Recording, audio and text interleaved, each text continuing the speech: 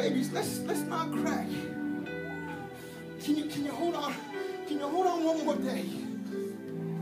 Can you hold on one more week? Can you hold on? Hold on. For some reason, in my mind, when I'm thinking about not cracking, I feel like a bowling pin, and the bowling ball's coming right now. I'm not gonna crack. I'm not gonna crack. I'm not gonna crack. You know, and you fall over. I meant probably because I look like a bowling pin, but you fall over. I look like a bald Danny DeVito, and you fall over, and then it recollects the bowling pin and puts you back in front, and the ball comes, and you fall again, and then the machine goes, and it puts you back up. But today, no matter what happens, let's make a pact. Let's make an oath with one another. Let's look at the person to the left and the person to the right, and let's decide right now that no matter what happens, I ain't gonna crack today. Call it out. Call it out. Call it out. I don't care if the doctor give me bad news. Call it out. I don't care if I'm waiting on the blood test. Call it out. I don't care if there ain't no food in the cupboard. Call it out. I don't care if there's eviction notice on my door. Call it out. I don't care if I got a car but no insurance. Call it out. I don't care if you got 2 bad kids and 1 good kid. Call it out. Because today is not the day that I'm going to crack. Can you say amen? Earth in vessels. Hard pressed on every side, yet not crushed. Perplexed, not despaired. Persecuted, but not forsaken. Struck down, but not destroyed.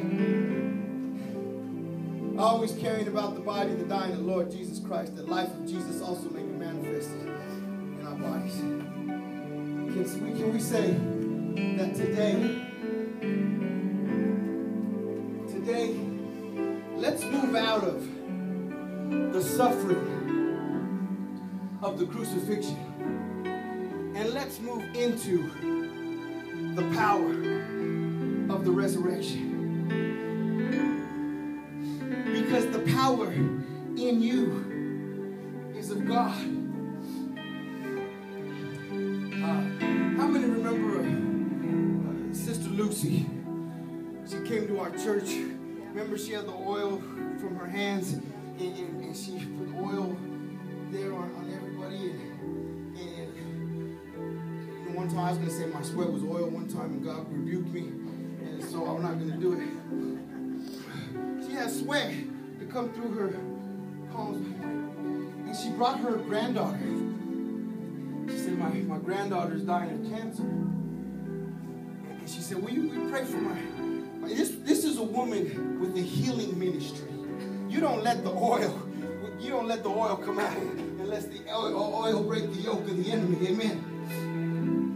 But she said, we can't seem to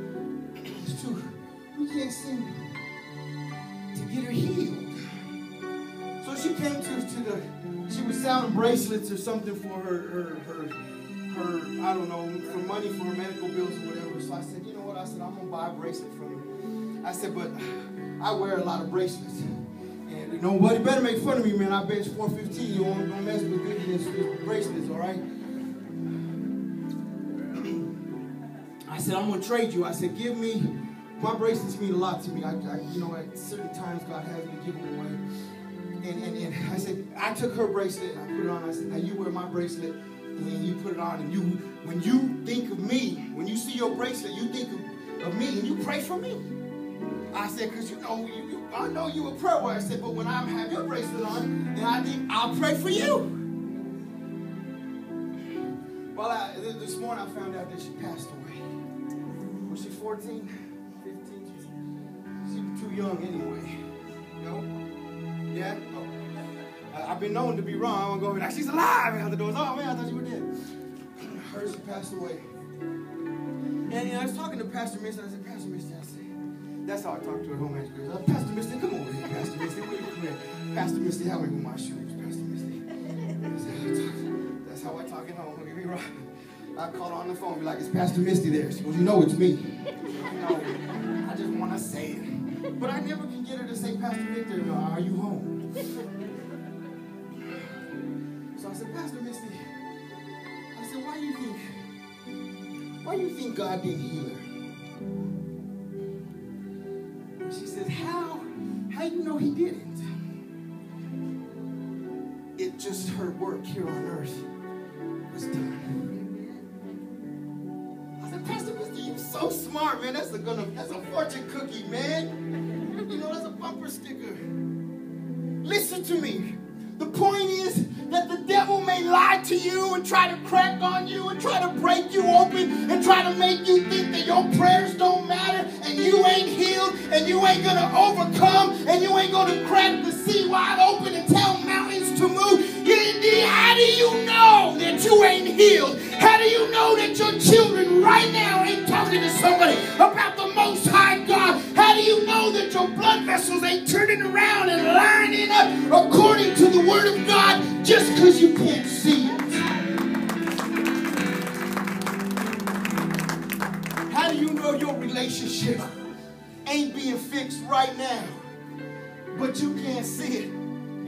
That 2 years from now, your partner's going to say, "You know what, there was a day, 2012, when I knew my heart had to be changed, when I knew I had to do something different." But they won't speak about it for a long time. I was arguing with Pastor Misty. No, am I saying your name right? No, I'm not saying it. I was arguing with Pastor Misty. And I had to humble, and I had to say it was my fault. So I squeezed her by her neck. I grabbed her so gently by the cheeks. And I said, "Pastor Misty," I said, "I'm sorry. This was my fault. I should have humbled a long time ago." And then I gave her a soft kiss, because I got big old lips like I'm half black. And I gave her a soft kiss. And then I looked at her and said, "Pastor Missy, I will never admit to anybody that I was wrong." And I walked away. I said, "So even if you say there was a day when my husband humbled down to me and he said he was wrong and he said that he had to apologize," and then you come and ask me, be like, "That was it." But when God intervenes,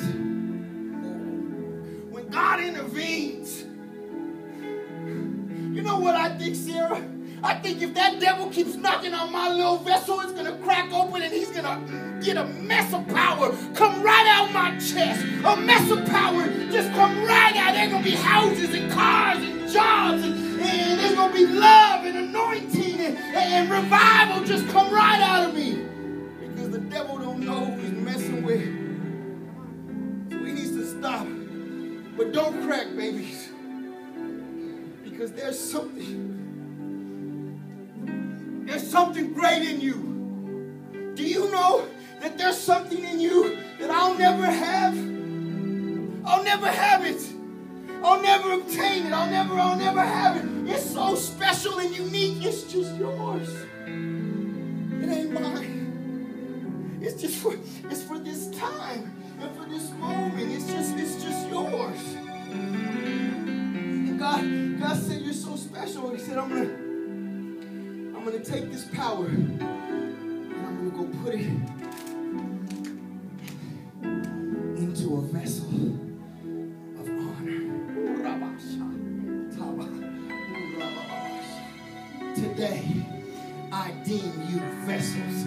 Have you been dishonored? Have you been disrespected? Have you been talked about? Have you been backseated? Have you been overlooked? Have you been overpassed? Today I honor you. I put you in the front row, make you the head and not the tail, the beginning and not the end, because you are a child of God that carries the power of the Creator of heaven and earth.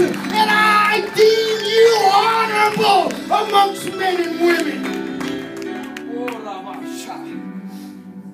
Now I'm going to make an altar call. Did I talk that long? I'm going to make an altar call.